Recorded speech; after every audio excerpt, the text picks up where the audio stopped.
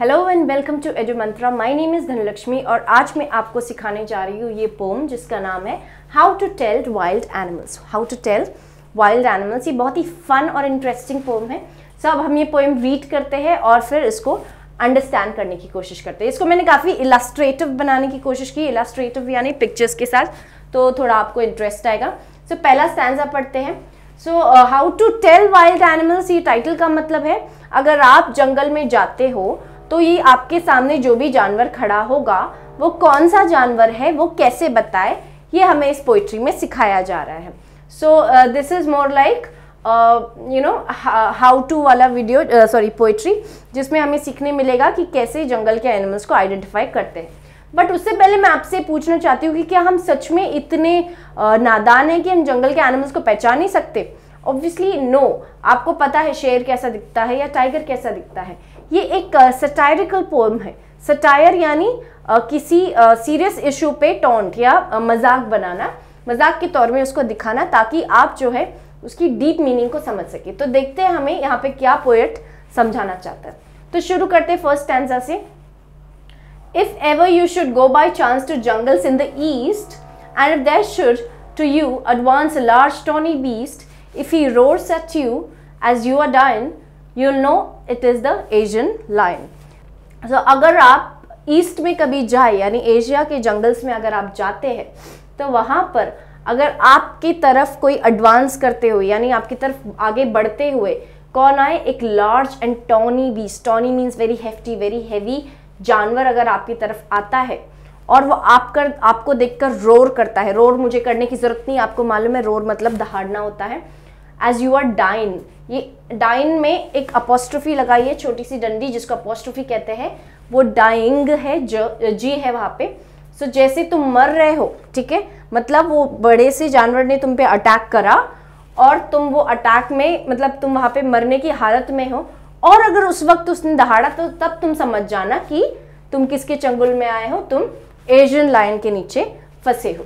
Okay, सो यहाँ पर आप देख सकते हो ये डाइन का जी क्यों निकाला गया है, ताकि वो लायन से राइम कर सके। सो डायन and lion. Okay, so next stanza में जाते हैं हम। यहाँ पे हम आइडेंटिफाई करने वाले एक टाइगर को। तो पोएट कहता है, और if some time when roaming around, और अगर कभी आप ऐसे ही भटक रहे हो, and a Nobel wild beast greets you, और एक बहुत ही नोबल यानी बहुत ही इज्जतदार सभ्य वाइल्ड जंगली जानवर, एक जंगली जानवर नोबल कैसे हो सकता है? तो आपने भी कई ऐसे, इसका एक्चुअली मीनिंग ये है कि हमारी लाइफ में कई लोग ऐसे होते हैं जो सामने से बहुत सभ्य दिखाते हैं बट अंदर से वो जानवरों से कम नहीं है। सो वैसा ही यहाँ पे एक मेटाफर यानी एक ताना सा मारा हुआ है उन लोगों को। सो अगर आपके सामने एक बहुत ही सभ्य जानवर आ जाए जो आपको ग्रीट करे, ग्रीट यानी विश करे, गुड मॉर्निंग। अभी कभी शेर को गुड मॉर्निंग बोलते हुए देखा है? नहीं, लेकिन एक जो शेर के भेष में, अच्छे इंसान के भेष में जो शेर छुपे होते हैं ना, उन लोगों की यहाँ पे बात हो रही है, ठीक है। सो और उनके ऊपर जो ब्लैक स्ट्राइप्स हो, okay, so with black stripes on yellow ground, yellow ground यानी बेस। सो उनकी बॉडी का बेस आप देख सकते हो येलो है, उन पे ब्लैक स्ट्राइप्स है। बस इसमें आपको पहले ये कंफ्यूजन दूर करना है कि ये शेर है कि नहीं। तो पहले देख लो, अगर वो आपको खाता है, ठीक है, तो आपको बस इतना समझना है कि जो येलो बैकग्राउंड वाला और ब्लैक स्ट्रिप्स है जिसपे, और जो मुझे खा जाए वो होगा एक टाइगर। और वो कौन सा टाइगर होगा? बंगाल टाइगर। ओके, सो टाइगर को पहचानने की क्या आपको टिप दी है कि पहले आप जानवर के पास जाओ, उसका स्किन देखो, उस पे स्ट्राइप्स है, ठीक है, अगर वो आपको खा रहा है मतलब समझ जाओ कि वो टाइगर है। So the Bengal tiger to discern, discern यानी समझना। ओके, नेक्स्ट स्टैंजा में हमें बताया गया है कि एक लेपर्ड को कैसे पहचाने। ओके, सो लेपर्ड के लिए अब चलो इन दोनों से अगर आप बच गए और आप आगे को निकले तो अब आपको मिलेगा लेपर्ड। सो इसके लिए पोएट कहता है, इफ स्ट्रोलिंग फोर्थ, फोर्थ यानी आगे, आगे की तरफ, एंड स्ट्रोल मतलब जो है टहलना। ओके, सो टहलते टहलते अगर आप एक बीस्ट को देखते हैं, a beast you view, beast यानी जानवर, एक जानवर को आप देखते हो, whose hide with spots is peppered, hide मतलब उसका जो आउटर लेयर है यानी उसका जो स्किन है वो पेपर्ड है, किससे? स्पॉट से। अब पेपर्ड क्यों बोला है? आपने सॉल्ट और पेपर की बॉटल देखी है, तो हम पेपर को कैसे डालते हैं, हम ऐसे ऊपर ऊपर छिड़कते हैं, राइट। सो वैसे ही आप अगर इसका स्किन देखोगे लेपर्ड का, तो उसके ऊपर ऐसे लगता है ब्लैक स्पॉट्स जो है पेपर करा हुआ है, पेपर की तरह छिड़का है। तो अगर आपको ऐसा कोई जानवर मिलता है जिसकी स्किन पे ऐसे ब्लैक स्पॉट्स छिड़के हुए हैं, तो जैसे ही वो आप पे लीप करता है, लेफ्ट जो है लीप का पास्ट टेंस है, और as soon as he has leapt on you, यहाँ पर आप देखोगे कि लेफ्ट की जो स्पेलिंग है यहाँ पे उन्होंने रॉन्ग दी है, मैंने रॉन्ग नहीं लिखी है, ये टेक्स्ट बुक में ऐसी ही है, ये रॉन्ग नहीं है, ये पोइट्स ने एक टेक्निक लगाई है। तो उन्होंने लेफ्ट क्यों ऐसा लिखा है, ताकि वो लेपर्ड, लेप लेप ये साउंड रिपीट हो, alliteration, right right.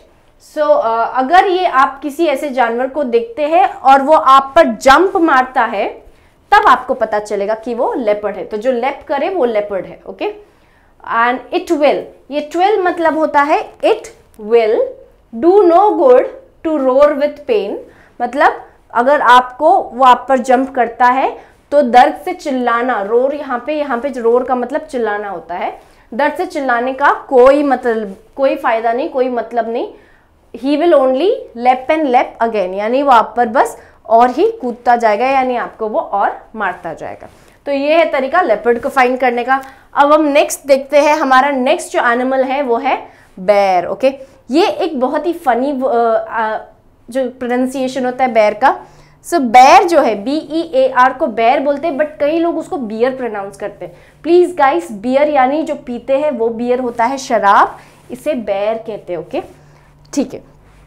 So if when you are walking round your yard, अब बेर यार्ड यानी बैकयार्ड होता है। सो कई लोग जो जनरली इन द वेस्ट, जो लोग जिनके बड़े बड़े बैकयार्ड होते हैं, जो फॉरेस्ट से कनेक्टेड होते हैं, सो कई लोग ये कहते हैं कि वहाँ पे उन्होंने बेर देखा है।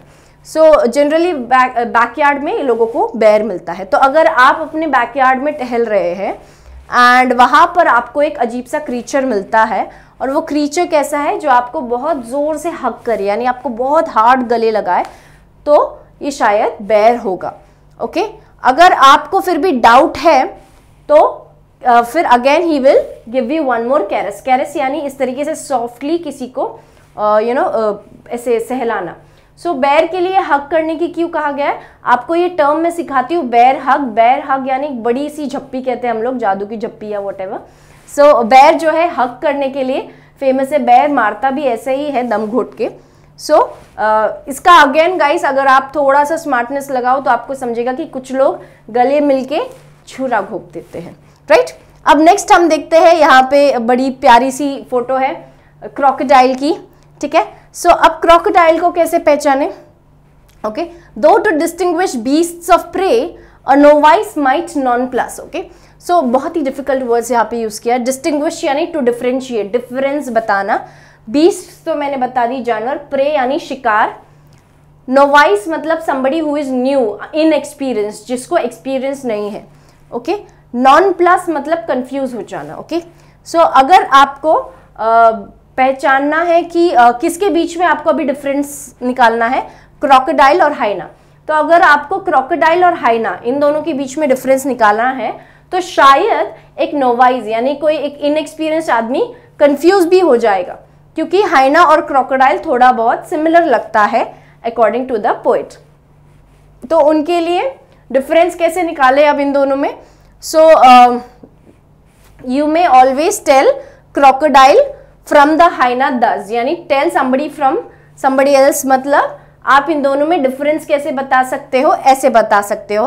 अ हाइना कम्स विथ मेरी स्माइल्स, हाइना जो है हाइना हमेशा स्माइल करते हुए आता है, जबकि क्रोकोडाइल जो है रोता है। सो इफ दे वीप, अगर आपके सामने कोई जानवर है और वो स्माइल कर रहा है तो समझो वो हाइना है, और क्रोकोडाइल कोई अगर आपके सामने जानवर रो रहा है तो समझ लो वो क्रोकोडाइल है।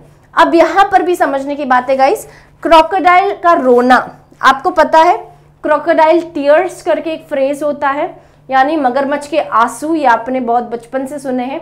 तो कोई मगरमच्छ के आंसू बहाता है, जैसे हमारे जो है बच्चे घर में जल्दी जनरली फेक क्राइंग करते हैं। बट यहाँ पे बच्चों की बात नहीं हो रही, यहाँ पे वही लोगों की बात हो रही है जो बहुत ही इनसेंसिटिव होते हैं और किसी का फायदा उठाने की कोशिश करते हैं। तो उनको कैसे आइडेंटिफाई करें? देखो, कोई आपके सामने ज्यादा रो रहा है तो शायद वो भी कुछ और एजेंडा यानी कुछ और इरादे से आया है, और अगर वो स्माइल भी कुछ ज्यादा कर रहा है तो मतलब वो भी एक छुपा हुआ हाइना है। तो अगर कोई कुछ ज्यादा ही स्माइल कर रहा है तो वो एक इंसान के भेस में हाइना है, और कोई कुछ ज्यादा ही रो रहा है तो वो शायद मगरमच्छ के आंसू बहा रहा है। So it's a very fun poem guys. So with this we complete this poem. Hope आपको ये समझ में आई हो। अगर आपको ये वीडियो पसंद आई, आपको ये समझ में आया तो प्लीज इसे लाइक कीजिए। अब हम मिलते हैं हमारे नेक्स्ट वीडियो में।